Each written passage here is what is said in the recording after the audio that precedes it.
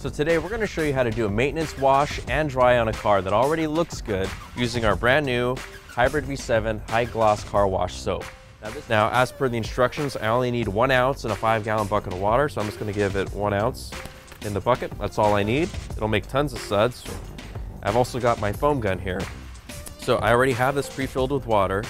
Now, I'm only going to need 1 to 3 ounces of soap in the actual foam gun. So I'm going to take my Hybrid V7 soap. I'm going to add 2 ounces in here. So there's 1, there's 2. Awesome. You see the foam gun tank is starting to turn nice orange color. Mix up the soap solution. Get my hose.